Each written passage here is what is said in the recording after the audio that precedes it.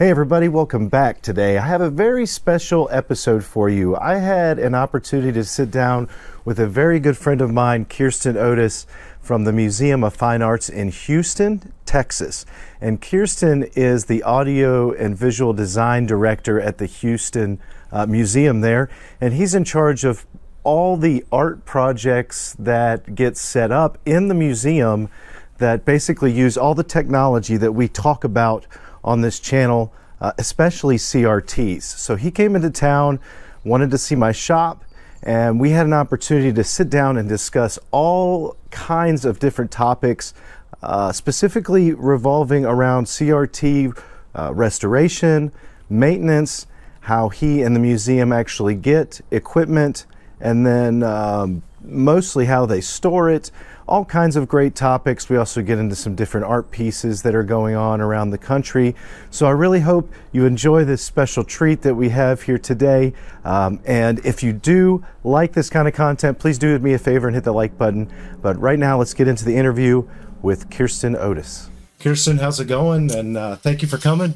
Well, it's great, Steve. I appreciate it. I was had to come up to DC to pick up a truck and figured out that you're on my way back. So it worked out real well. After about 2 hours of sitting in traffic, made it here. Weather's great. It's about 90 and that same percentage of humidity in Houston right now. So really. Yeah, I definitely remember when I visited Houston, even though it was just May. It was actually that's pretty interesting. It was like a year ago when I was in Houston with you, and we definitely experienced some more heat there than here in Virginia. But yeah, so you're with the museum, and why don't you give us kind of an idea of what it is that you do, like on a normal kind of day? Well, I'll start by I ran into you from trying to figure out who was jacking up prices on all the PVMs over the last 10 years or so. So I started by finding My Life in Gaming, and they're basically the culprits from the beginning, and then caught your channel kind of in the mix of all of that. And by that point, I was trying to figure out how to maintain what we did have. And we have one CRT guy in town, which is one of the largest cities in the whole country, and he's past retirement age and does not like working. So we're looking for something a little more dependable. So that's how you ended up in Houston. But I came there from working in local theaters in town, landmark theaters, and so I was the main projectionist. Then had a few other jobs. I was in the Army at that time, and my friend was the projectionist at the museum. He had been there 30 years, since the early 80s, and I had come in to assist with a few things. I was going to college at that point when I started there, and the other art installer quit unexpectedly, so I got brought in and had 1 year left in school, took a break from that for a while, and came back. But I fairly quickly took over exhibition design there for the video art, and that was a very jumping into a fire situation. There was no inventory. There was no real standard for how it was being done. They were in the middle transitioning between DVD players and VCRs and Mac Minis that would play the art into these solid state playback devices that are at this point basically devices that you'd use in menu boards. So it'd be Brightsign is a company that makes most of them, but they're digital signage, and they can sync together for multi-monitor displays. So museums like them because it's much easier than syncing 10 DVD players and hoping it keeps running for 3 months. So that's kind of evolved into me taking over the video department at the museum. So we run 2 movie theaters that show 35 and 16 millimeter plus digital cinema, and a incredibly large inventory of equipment for the exhibitions, which I've got a list of all the CRTs, but it's probably around 60 or so at this point. Like dozens of projectors, a whole slew of old playback devices from U-matic to VHS, Betacam, film projectors, and we also run Zoom meetings because that's what everybody does now. So yeah, well, mixed in all of it. There's definitely some things have changed, obviously, since 2019 and 2020, and so we definitely have that video meeting kind of thing happening. And then if you're in like the professional world and you're probably anywhere near audio video, somebody's probably going to look to you, right, to try to teach everybody even more than you're like trying to do. And I don't want to get too much into that kind of it, but let's get on some fun stuff. We were talking about equipment, and you said you kind of walked into a job where you had like taken over a pretty hectic position there at the point this all happened. And when you're in charge of the audio video department, all of a sudden you have this huge inventory of CRTs, analog video equipment that is like super cool to us, you know, nerds and things. But so you walk in and you get this and you're trying to like put your arms around this a little bit at first. So were you super into maybe CRTs like outside of work, or has this mostly been because of work? The renewed interest comes with the museum, and that's, so I mean, I grew up, I was born in 79, so I grew up exactly with the evolution of gaming from the NES on. My parents had an Intellivision, and I had every Nintendo system through the GameCube and a Genesis, and kind of skipped a lot of the 32-bit stuff, and then came back in with more recent things. And what followed around when Nesticle and the other emulators came out around late 90s, early 2000s, I was very insane that was even a concept, really. And even had like a Commodore for a while and ran a little BBS for like 6 months at my house, which was very strange. And still have that, and actually BBS, sold... that's funny. Yeah, that's like, you still have the... Oh, you still have the Commodore. Yeah. I know, yeah. No, not the BBS. I was going to say, if you're still managing the BBS. 3 people that log on every day. Yeah, it's... Nope, I sold one of them to My Life in Gaming, actually. Yes. They used it in one of their shots, I think. And the little monitor and everything. The Commodore CRT, right? Mm. Yeah, that was the one I had done a repair video on, 3 or 4 years ago. So you did grow up, you know, like in that whole scene, and then you get to the museum, and now you have all these crazy amounts of PVMs. I'm looking at this list here of crazy CRTs, and so I know that like most of these, you're just like, you walk in and you start. Are they organized? Was like we've probably acquired. I've doubled the collection, maybe tripled it. So we started with the two 1900s, the early PVM CVMs, and the 20N1s. That's just kind of the mid-range 1920 inch, and this weird Mitsubishi, this like insane 29 inch. It's like 300 pounds, and that was, I've just been acquiring things since then. Like all the 9 and 5 inch are for a specific installation that was supposed to go to Paris right before the shutdown happened, and it had already left, and I was supposed to fly to Paris, and then international traveled stopped the day before I flew out. So yeah, I missed being stuck in Paris for 2 years. But we've just been finding like all the 2030s I've bought since we gotten there, and I think you actually fixed one while you were in town, which was exceedingly helpful. That one was damaged in shipment, as they all tend to be, but so now we have 4 that work great. We're trying to get more. We got 8 of those Dotronix sets for the new building opening, and other than not having shielding, they're totally fine for what they do. They're not as high end as Trinitrons, but they're also way less expensive. Well, I think that I'm looking at a list here, and just to give everybody kind of an idea, I'll read off some of these things. You talked about one exhibit that was set to go to Paris, right? Yep. And it was basically involving most of these. You have 16 9Ls and 6 5041Qs. And actually that's pretty impressive, because most of the 8s are earlier than that, or the 9 inches are earlier than that, and kind of need a lot of servicing usually. So that's probably better for you to have those newer ones.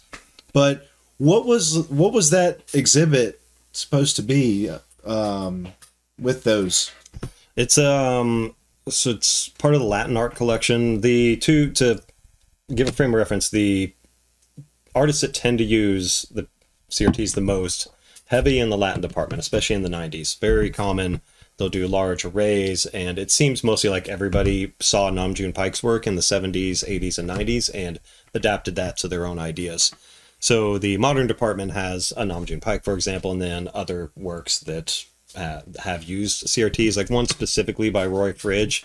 He's a Texan from Dallas, and it's a videotape he took with a video camera in his freezer running. So it's just a slow swirl of the ice crystals in there. It looks incredible. But he's very specific about being on a black old tube TV, and because it's supposed to look like you were looking inside something. So you'll get these restrictions about those. So the one with the 5, 9, and 14 inches, the 14s were added by the curator. The original design is only 5 and 9 inch. On these 3 steps, they're playing 3 different videos. There's a surround sound setup, and he just sent 3 pictures of drawings, no equipment.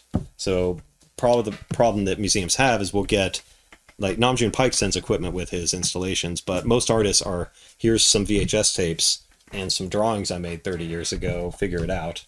So for his original installation, and most of Nam June Paik's, they use consumer TVs because they're artists, they don't always have a lot of money.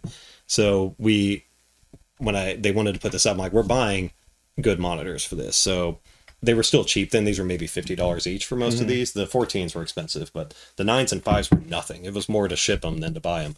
So that worked out extremely well, and I just bought extras because I think it uses 18 total for the work.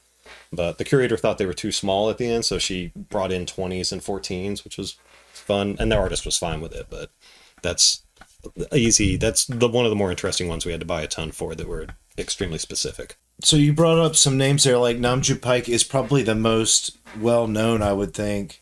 He's the catalyst. Right, that did all this video art and really took things to a crazy next level sometimes, especially towards the end and some of those pieces he has. What is it like when you're dealing with somebody like, let's say Nam June Paik, for example, if you did a exhibit for them, is that like more, is that owned by some kind of entity now that manages that kind of? Well, it's family? Case by case. Like that when you worked on the Joker 2 videos, that was kind of specific on how they wanted that. Like one of the ones I saw, the version of his was 2 on top of each other hanging from the ceiling, revert 1 on each facing each direction, and they were bolted together, and it was I think 14-inch PVMs, and it's just looked like a big cube. But for Paik specifically, he is exceedingly specific with his, but once he got older, he put in clauses for his works that allow you to change the displays as technology advances. So the one that we have is Rose Art Memory, and it's a very elaborate frame with 20 CRTs in it, and it's 2 channels of video. And like our masters for that are on Laserdisc. But the originals were on Pneumatic, and we can actually get that from his video editor. Still lives in New York and is really good guy. But for that one, it started with a bunch of 9-inch CRTs from Korea, because he's Korean, and they were just little like kitchen counter TVs like your mother had sitting on the counter so she could watch TV while she was cooking. It has a little like LCD channel thing in the bottom and some buttons, and the power supply is external on them. They're small. Power brick looks like the original Xbox like 360 power brick. Okay, yeah, it is so big. So there's 20 of them against the wall. 20 of those bricks, it just overheated instantly. So those TVs basically died within a year of it running, and they replaced it with these 9-inch flat screens, which are basically medical device monitors, like kind of small with like a mount or camera tops. Very expensive, like exceedingly so for the image quality. But it also looked terrible comparatively because it's a digital display. Yeah. It doesn't have that same effect of them, so all those TVs slowly, enough of them died that we pulled the piece, and we have a media conservator coming in finally, actually, so we're going to work with her to get it back to its original. So we've got 2 sets of the original CRTs in storage, and are going to come bring them in and go through all of them and find a way to provide power that isn't 20 heat generating power bricks in an enclosed space. So that one is, it's interesting because he's letting things evolve. But every work, they give you paperwork, and the lawyers get involved, and they will be specific if they want to be. Most of them are very relaxed on it. They want a size to be the same, and they want it to be able to carry the signal consistently, or some need to be black and white. But for the most part, the curators make up those decisions in the end, and it's very malleable. I know that a lot of people that watch this show constantly ask me, and watch the channel, ask me about the Dotronix CRTs. And I thought since I had you here, we could take a couple minutes and just venture off and talk about Dotronix. And just to give a little bit of a little anecdote, I was at Houston, and I talked to you. We had planned for a nice long PVM class on restoring and working on a 2030, which I had worked on tons of those. But then you asked about Dotronix, which I had never worked on and had even a chance to see. And so we did a class on it, and it was more almost discovering what was going on with it. Right. And so you have more experience with the Dotronix. You've been around. You guys have 8 of them. And the DN25, those are the 25 inches, I'm guessing, right? Yep. That's what I thought. You brought one of them in. What do you think about them? Why don't you give us a little bit of feedback on your usage of them and how they perform? So I talked to Kurt years ago, and it took me years to get approval to buy these. And Bob did the interview with him, which was very fun. Yeah, we're talking about Kurt, the guy who is the last. Wasn't his family starting? Yeah, the stories. His family started. They basically made monitors for the government, so they had professional monitors that NASA used, and they were used for ultrasound machines. And that was what he talks about in his talk with Bob. Is they were the end of that all happened when they moved to flat screens, and they were basically starting to shut down. And they got a call from MoMA in New York and asked them if they could make TVs for them. Because it was basically right around when Sony cut off production. They were trying to find a new source. I think MoMA has 200 TVs from him, probably. Wow. It's a lot. LACMA has over 100, I think. He's done really well, which is great for him. And I was trying to get about at least 20 just to have as a backup. But for them, he bought just a ton of new old stock tubes and boards. He made his own interface board to work with them. It's a very simplistic set. It is the tube in a metal chassis. It looks very similar to the Barco square TVs from the 80s. It's a very basic metal chassis. You can have speakers in it if you want. The speakers actually sound very good, surprisingly. It has a very rudimentary menu system in it. We've had 3 of them running for 3 years now, 9 to 5 every single day, or 9 to 9 every single day, and they still work they're perfect. I had no issues with them. The issue that MoMA has with them is they have no shielding. It's a metal box with the parts in it, and MoMA's around a subway, so they have interference issues all the time. I mean, all consumer TVs are going to have that problem. In New York City too, yeah, they're going to have Houston's big also, but yeah, they do have, They'll have subways. subways and a lot going on there. Yeah, so that's kind of what I could see. Is I really like the metal design of them, and I think that would be awesome to be able to just have that design to throw other tubes in, because you say, you're actually putting almost the guts and the tube from another set inside these shells with their own interface boards. And but so let's talk about, like you say, the good thing about them is they fit that need for the look, and then they were very stackable, right?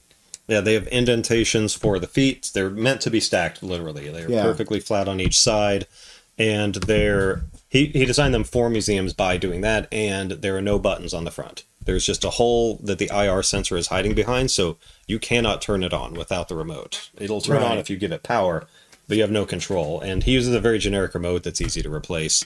And he'll give you I have the service code to get in, and so we have it set to have a certain volume it starts on for the work. Normally it starts at 0. But we did that so I don't have to go and up the volume every single day.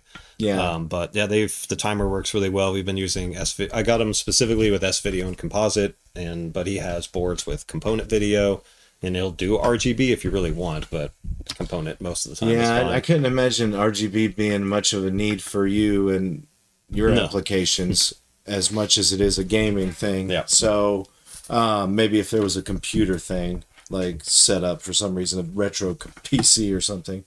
But yeah, I kind of felt like that was one of the great things about that monitor. It was specifically designed to stack, I mean, really high. Like if we were talking about some of those Namjoon Pikes, I remember they would not only stack them, but put them all together and could be suspended on a wall, tied together. And it would seem to be 10 or plus monitors, maybe. I don't know if they're actually stacked together, if they were tied together, but those would be I think they go 4 or 5 high safely, but beyond that you can reinforce and do whatever you want though.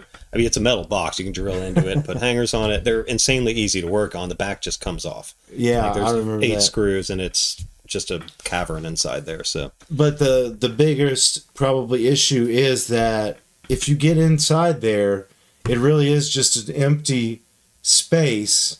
And if you compare that with like the 2030s or the 2530s from Sony, they have an immense amount of metallic shielding inside around the tube even to try to prevent interference and purity problems. And so that's one of the drawbacks of the tube is it's using a lot of that. It's almost like consumer level hardware where it's open and naked back there, kind of, and it allows for interference to get into the tube some. Interestingly, we have the artist version of that TV. I just put together, I'll send you the pictures so you can put them up. Yeah. But we're showing the Namjoon Pike documentary this weekend at the museum. And I would not have, if I had known that, I would have scheduled this trip a different weekend. But PBS did it, so it's available on PBS. You don't have to go to Houston to see it. But we acquired 25-inch TVs from another museum in town, and it was from we had a local video artist named Andy Mann, and he would do it was very like local, no budget versions of what Namjoon Pike did. So he had a piece called The Tree, and they were just in this like large shape, and it had a Christmas tree on it that would go around all of them, and it was a lot of stacking and videos being just broken out between the channels. So what he did was they look like Panasonics because they are professional because they have in and out for composite and it has BNC. So they're like mid-range professionals, but he took the entire case off and put them in a plywood box that is just all the surrounds. And then he had brackets in the front. So the tube's mounted to the front. You can see around the tube. It is not a seal at all. So you can see straight through on the edge. And then he just drilled the board into the bottom of the wood. And then the input board on the back is just flapping around. And the power cable is also just loose. Like it's not even held down with like a U bracket or anything. It is insane in there. Like you kill yourself. So like there's no back on it. They are just breeze flowing through them. So they were in storage. He died 20 years ago or so. And they did a final installation when they did this kind of video art showcase at the museum 20 years ago or so. And they were in that, and then they've been in storage since. So they were selling their storage facility. So I talked to them, and we basically kept them from getting crushed. And we put 12 of them up as a 4x3 like wall showing, and I edited the Namjoon Pike trailer, and so it's just playing on 6 different channels, and it just looks fun. Oh, that's awesome! What we found is he screwed around with the TVs, and some of them are the image is upside down. Yeah. Some it's upside down and reversed. Okay. And there's no control. He just messed with the wiring and did that. Yeah, he just did he like swapped the yoke wiring so that they would. It's ridiculous. Like I turned it on, like video is down here and it's backwards. Like what is? And you can reach the buttons with a chopstick. Like you still reach the the buttons are still on the board, so you can like push in there. And he just wired it. I was like, obviously we can fix this, but no. But like half of them have like purity issues, but it's perfect for this. Like one, the composite didn't work, so I shoved just the Luma in from S-Video. I basically shoved composite into an S-Video breakout, so it's just pushing black and white, but it looks incredible. So I'll send you the video put it. We'll show a picture of it. I did see the picture you sent me of, I guess those units because it sounded like it. When you're the ones I was talking about. Yeah, the wooden. They're so heavy, it's ridiculous. That's just great. So these are basically this artist went and almost did homemade experimentation with these CRTs. He wanted them to stack, and that's how you did that. I mean, they were not stackable before, but not just that, he went in and did all this other stuff, and man, you just got to think that's crazy because, like you say, you could easily, the older you go back in a CRT, the easier you could be to shock yourself or someone. I'm sure he did. I mean, he did not live very long, so I don't remember how he died. I didn't know of him when he, but people loved him. So yeah, I'm trying to get more information about his history, but the museum doesn't have any of his pieces because he was more of an outsider artist in town. Yeah. So we don't necessarily, the MFA isn't really the most outsider museum in the world. So that's kind of what the contemporary museums tend to do. But yeah, that one's, we put that up. I finished it yesterday at about 3. Okay. We were like carrying, because they were storing them at my friend's house because I had to blow them out because they've been in a warehouse for 15 years. They're covered in bugs and rat whatever. So we brought them, finally just carried them all in there and hooked them up, and like 3 didn't work. So we swapped them out with other ones and got it all running. Instantly, all these kids were just staring at it, just fascinated by it. It's just been, watching younger people interact with the tube TVs especially is very interesting. And just what's so fun about working at the museum is you get to watch how people interact with, because I design every video piece at the museum and install it, and they're all very different, and you can see what fascinates people and what doesn't. And like, anybody who's under 20 is probably not going to have much experience with these TVs unless their just grandparents still won't get rid of it or something. So it's just very fun to see that and be able to like explain what's happening to them. Like, they look behind it, so we had to put a little barrier to make sure nobody tries to touch it. Oh, so you just reach in and just poke it. Like, this is obviously going to kill somebody. So yeah, no, that's really interesting and good to see, because I have always been concerned that, you know, if there's nobody out there working on these things, they will all just go away, because the vast majority of new tech has obviously gone a completely different direction, and rightfully, you know, so we still shouldn't be filling the earth with new tubes for the entire planet. But at the same time, there's just such a distinction between a CRT and then the way modern displays really look, and even the way they work, obviously. So hearing that younger generations have an appeal to it is nice. Does that help? Like, does that influence, I guess, would you say, how many more, I mean, obviously, probably, since you've tripled your list since you got there, how many more exhibits you bring in that are involving like CRTs? Is that makes others more in the museum more open to it? I would say it's very similar at every museum, that it's up to the curators you have and your director. Because we have one curator that is extremely interested. Like, we finally acquired a work on 35mm, an old Bruce Conner film that we like, they have a digital version, but we're like, no, we want a 35 because it was made on 35mm film. So we wanted that to have as an archival version. And there's been more of an interest in having those original copies. Like, there was this whole problem with video art in the early 2000s, is all these studios went to DVD. They would send you DVDs. We would get Latin artists from Brazil, South America, Central America, sending DVDs that were NTSC. And they had converted their PAL video over to NTSC. So it's already changed from its original design at its core, and now it's in DVD, which is a terrible format to be dealing with now. The compression is just outrageous. It all looks terrible. Like, the blacks are all gray. It's horrible. So we've been reaching out to artists and getting original VHS tapes. They send them to us because we can basically digitize anything at that point. I think the only player I don't have is High 8 right now. So we can capture anything. Like, we have an amazing Laserdisc player that's still going after 35 years. So this has been kind of my mission. We've taken all the tape-based things that we have in the collection, digitized all of them to just make sure they don't degrade anymore, and are contacting these artists that sent DVDs out to get original PAL copies, original like tape versions. Sometimes we got a U-matic tape recently from a Venezuelan piece. So that's been, as we've basically helped the curators understand it more. So video art for most museums, other than like the Tate and MoMA, was just an easy thing to collect. You buy a tape, it sits on a shelf in cold storage, and you just play with it every 6 years when you install it. But that's changed over the last 5 years or so. All the conservators around the world, I went to a thing at NYU years ago when I was able to meet Bob while I was in town and introduced him to MoMA. But everybody's been getting together to figure out what to do about this, because they've reached the end of CRTs.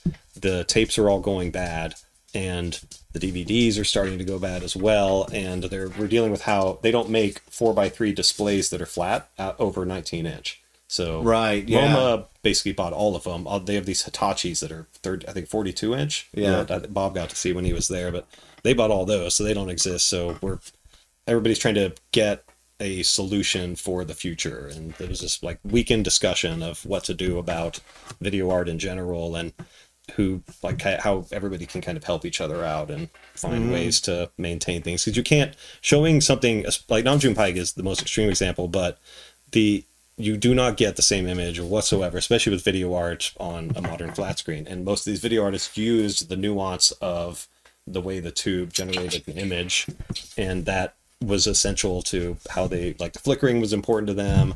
Maybe they wanted it on RF because they wanted that lower quality image specifically. So we're trying to reach out, we have a whole like 5-page questionnaire that goes out to every artist. And it is like, what display do you want it on? How big? Like, can it be projected? Is it film? Like, is it stereo, mono? How, like, what cable quality? It's like but that has to be done before they die. Because after that, you're just trying to figure it out. And you're just trying to guess. And I think that a lot of people can definitely relate to that, because there's always the argument of what was even the people that developed the video games that everybody's crazy about. You know, there's a perfect example of how that medium doesn't translate well onto a modern display. So neither would the analog film and anything like that you're working on. It's the same kind of issue, and I think people can kind of relate to it on that.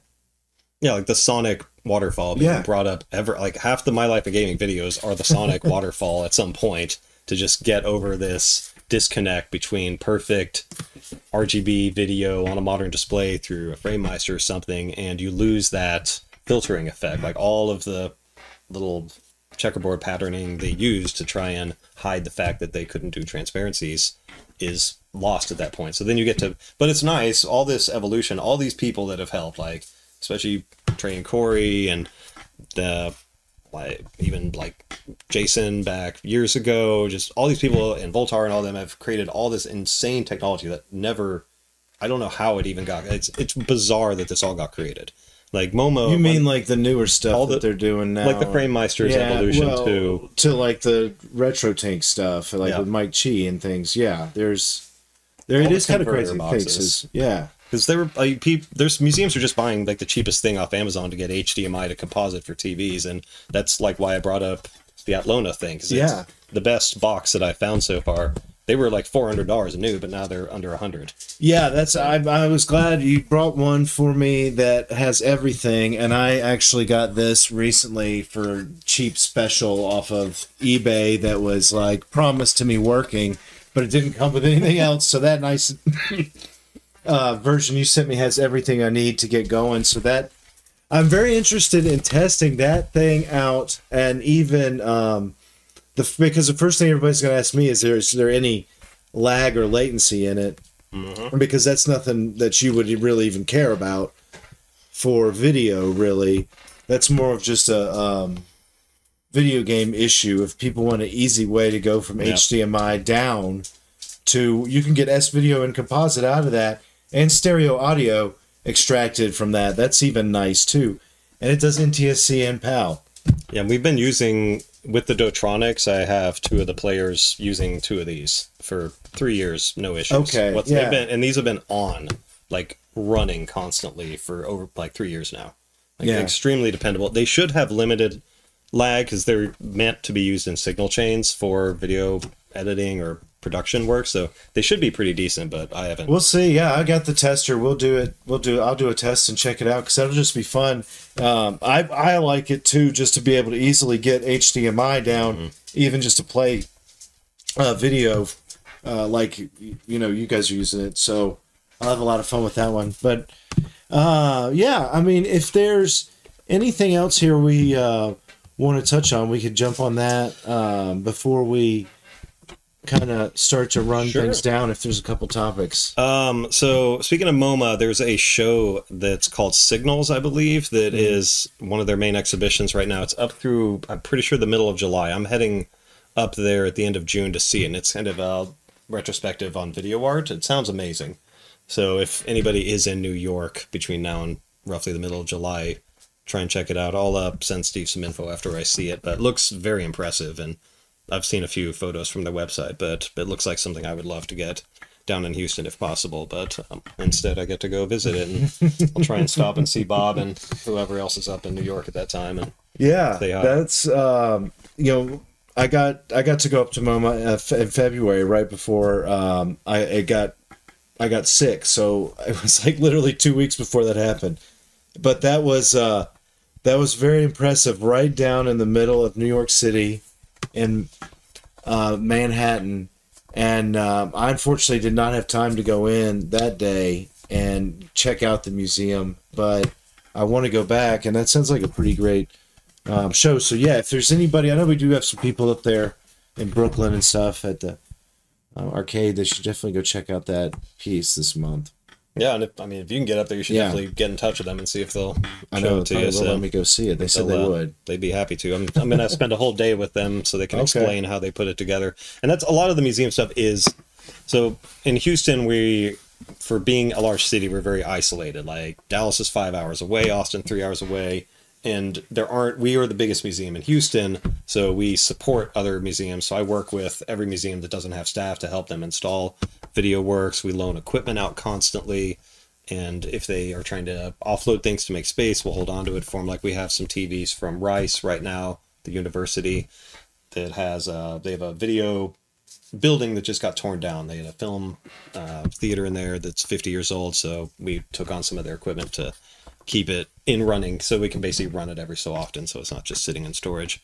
But what I've been trying to do when I visit other museums is to get more, like, to see everybody, do a face-to-face discussion, and see who's interested in more collaboration and sharing ideas about, like, for me, the TVs have kind of established, we figured out what's good, but I'm trying to, as these digital projectors evolve, which is a huge problem for us, they keep dropping models every few years, but they reuse lenses. So one example is I'm certain this lens from 15 years ago is being used in a new Panasonic. So if I have 20 of those lenses and I know that this current Panasonic, I'll save $50,000 on lenses because they're all like $2,000 each for these lenses. So things like that are extremely helpful. And we'll probably get to the point as we reach end life for CRTs, even the ones that Kurt's selling with Dotronix, where we'll just be sending them to each other to help out. And if someone wants to do a Nam June Paik retrospective, we might just send them from everywhere around the country with the way, because art moves through these companies that just have big semis that are padded effectively. And that's kind of how the TVs will have to move. And you've had to do that with your shipping, especially, which is great it's really helpful that you're helping people understand that, because even the ones we're getting from people are just like always broken. So yeah, it's a difficult thing to sometimes get across to some people, but at the same time, it's gotten better. And I've definitely talked to a lot of people always about, not trying to just go the way of ground shipping, unless you absolutely have to. And I'd rather you do something that's like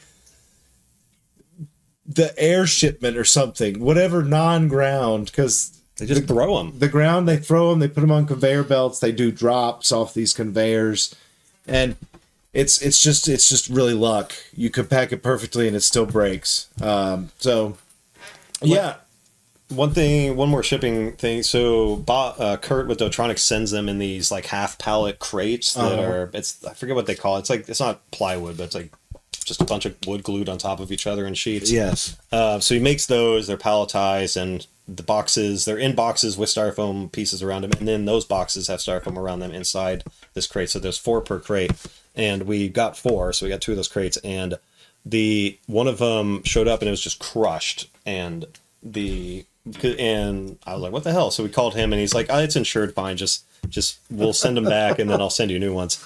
And we pulled security video, and the guy delivering it was just basically like an end point delivery from whoever the main shipper was. It was just in this truck, and he was just yanking it. He had one pallet, tongue on there, and was just yanking it out and dragging it. It looked like he just crushed it on the way out. So we just sent him the video of that, and he got his claim. But I was like, you can, like, he tried so hard. And they weren't even, they were just like bent, like the metal casing was bent. Like they were totally serviceable still. Yeah. I was like, that's just insane. That's like, crazy. You can do everything you want, but I mean, they were insured, so it worked. I mean, that was like a $10,000 claim. Wow. So, I mean, that insured, hopefully the shippers learned a slight lesson from that. 'Cause they lost I don't think that guy's a lot of working money there on that anymore. one, but like, nobody, people have cameras at their houses, so that might help. Yeah. But that was just, it was infuriating. So it was a month delay to get the new ones, and everything was on a time constraint. So even the best laid plans will fall to somebody's negligence.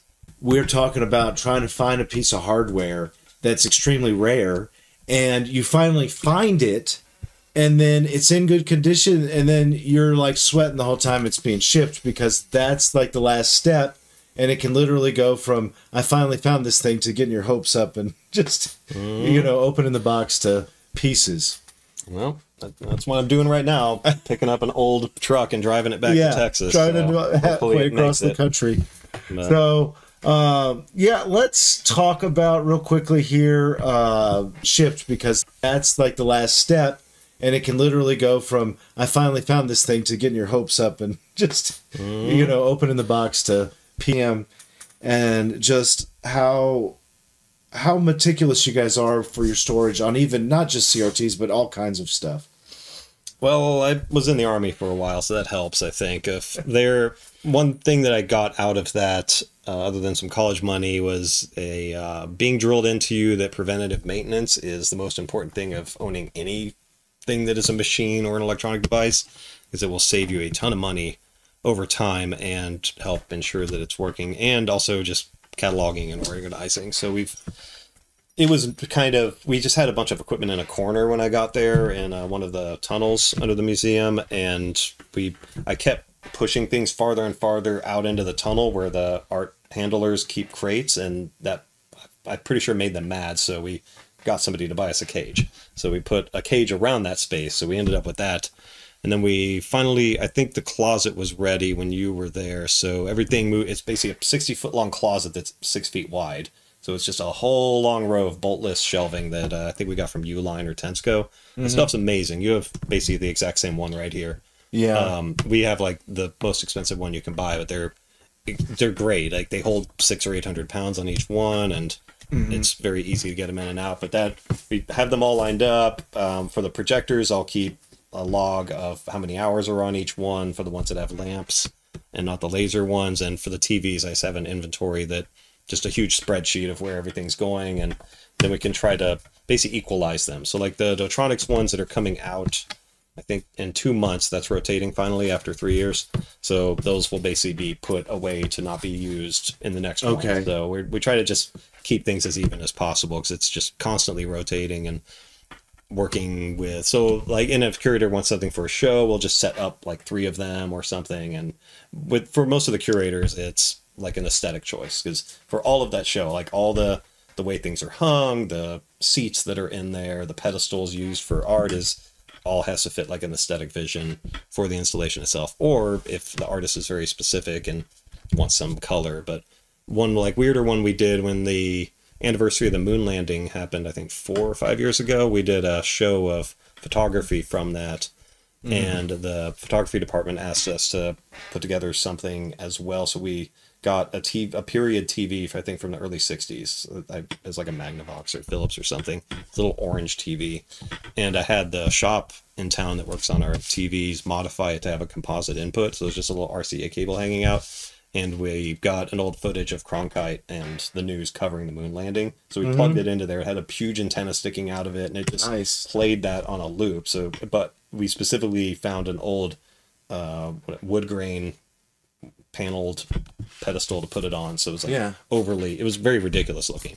But people were just like, much like this video wall that I talked about with the Namjoon Pi, like people would just stand there and like stare at it. And the image looked terrible. Like it was such an old TV. It was all black and white. It was all washed out, but it just kind of brought you back to that time in a sense. Yeah, that's what, like you said, that was part of it anyway. It wasn't like the picture quality would have been that good back then for a broadcast, and just the fact that it was broadcast. So yeah, preventive maintenance obviously is a big important thing, but also there at the museum, you guys have great controls over your environment. Oh, Because, yeah, like, if you're talking about, we're talking about in Houston, you could go outside of your building and let a piece of equipment sit there and just rot in a couple of years, but then you guys have your humidity taken care of, right? And, I mean, temperature control, things like that. Everything's outrageously specific in that build. Like, different galleries have different, because different artworks have humidity requirements. They'll put desiccant inside pedestals. They have specially designed pedestals that they have little tubs of desiccant beads in there to absorb moisture in the air. There's a cold storage where the photographs, works on paper, things that degrade much more quickly, especially in bad temperature environments. And all our films are stored in there. The all the video works basically are kept in there. The DVDs and tapes and whatnot are all stored on a big shelf. Like, if you're able to get to Minneapolis, you should see the Walker. Their video collection is unbelievable, and they have a vault and then there's a hole busted in the back, so the vault's extended more, and then another hole over here, because their video collection is absolutely massive, and they walk me through it. It's just incredible to behold. Just rows of tapes.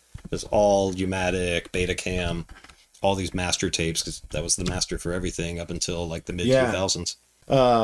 That's an advantage you guys have, where you can prolong the life of electronics as long as pretty much possible by doing what you're doing with the preventive maintenance and temperature and humidity control. But also, I like the way you were explaining the scheduling and the shuffling around, more moving.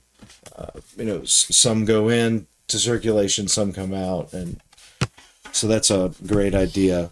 Because it's not always good to just keep electronics and things sitting there, never using them. Yeah, and we've actually emptied that closet and had to move it to another building. So they were filling in concrete around there. So we just put everything back in. So it's in there, but not organized yet. But what I'm trying to do with this is have basically one of those long extension cords that has a plug every few feet, and just have everything plugged in, or being able to be plugged in. So you can just turn it on and then have a big composite distribution box back there to just shoot signals out, so that we can basically run like a color bar signal to it for testing, just because it's just a huge, some of these are so damn heavy, like I do not want to move it off the shelf and put on a cart and then set up something to put some signal through it. So hey, I know, like these the Mitsubishi you've got on your list. I know the ones that I mean, nothing was bigger than the ones you used to have there that you sent over to your friend's game shop, the 40-inch ones.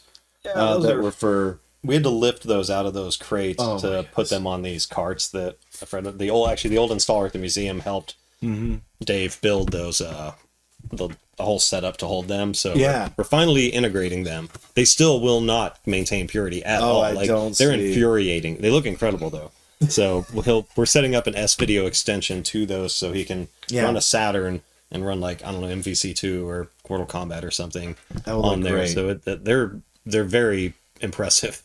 They're something else. But yeah, they're large and very tough to keep the image pure. But those were some big ones. You just had some really huge ones. I remember the 1900 CVMs and PVMs. Those were big, and then some of those other Sonys that were the older ones, I think. I don't think it's on here. We have a 25-inch of that same that's CVM one. Yeah. That was the old security training monitor. I found it in an old meeting room. It was just sitting there, and they hadn't used it in like 10 years. Yeah. So I just pulled it out of there, and it still like amazingly works perfectly. But it's from that era where the back board was like whatever, compressed sawdust, or it was like almost cardboard.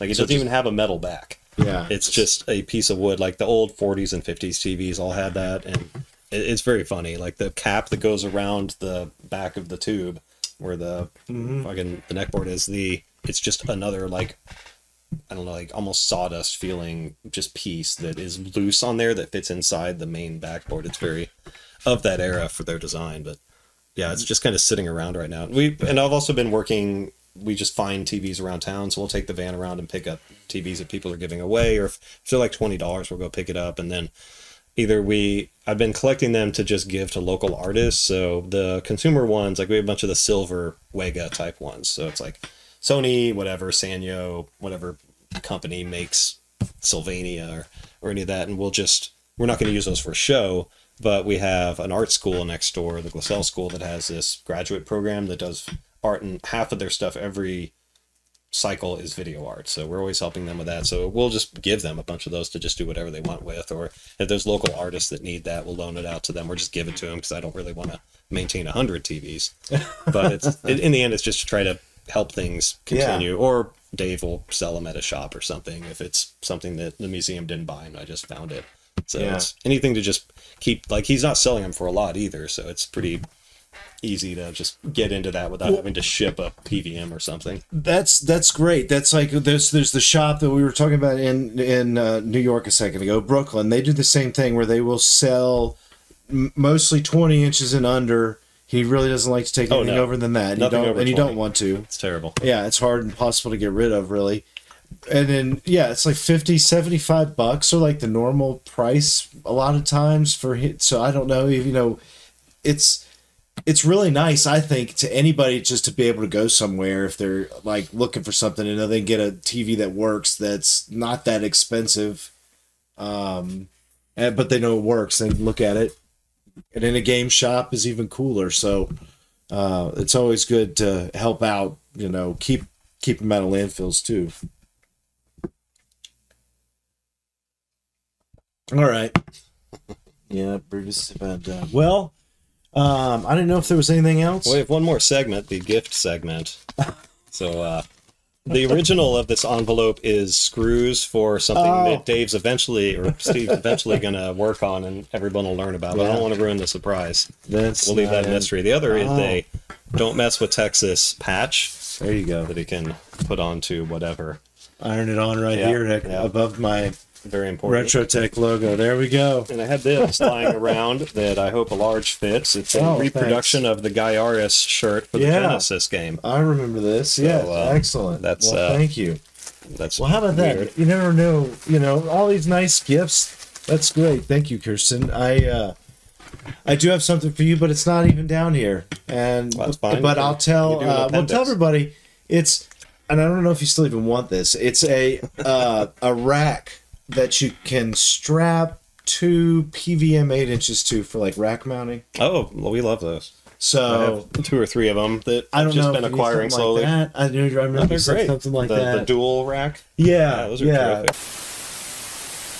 All right, everybody. I want to say a quick thank you for watching today, and hopefully you enjoyed that interview with Kirston. Thank you again to Kirston for helping us out and doing that interview. And also, if you happen to find yourself in Houston, you should definitely do yourself a favor and check out the museum there, and go support the work that Kirston and his team do by showing up and checking out the museum. They have an incredible selection of things that really will blow your mind. One more time, if you enjoyed this video, please do hit the like for me, and I appreciate you, and I'll see you next time with some more retro content.